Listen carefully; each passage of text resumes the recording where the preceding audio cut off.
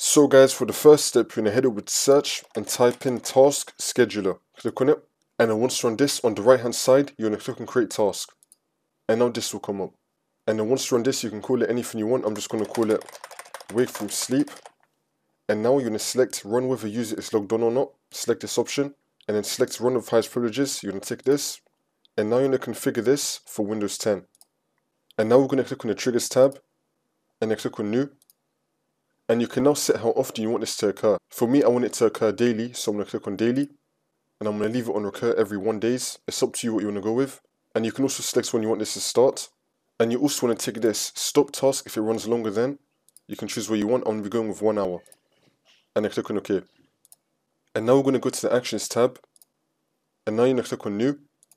You're going to set the action to start a program.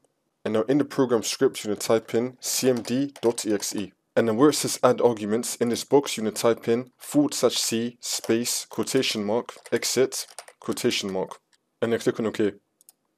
And now we're going to go to the conditions tab. Now once we're here, you're going to tick wake the computer to run this task. Now we're going to go to the settings tab. And then where it says stop the task if it runs longer than, I'm going to be doing 1 hour. You can do whatever you want, and then click on OK. And now for the next step, you're going to head over to search and type in edit power plan. Click on it. And then once you're on this, you're going to click on change advanced power settings. And now you're going to expand sleep. And now you're going to expand LR wake timers. Make sure they have this setting on enable. And then click on OK. Now for the last step, you just want to restore your computer. And then you should be good to go.